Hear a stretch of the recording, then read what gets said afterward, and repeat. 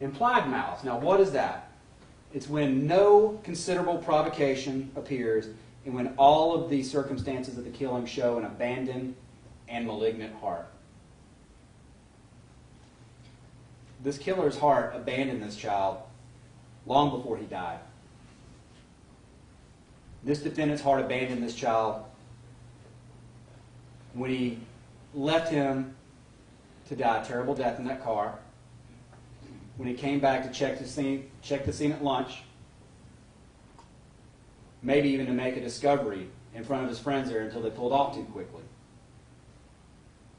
Quite possibly discovering, as we've heard from the evidence, that Cooper could have been alive in that car. And abandoning him yet again. And sat there malignantly while that child cooked in that car.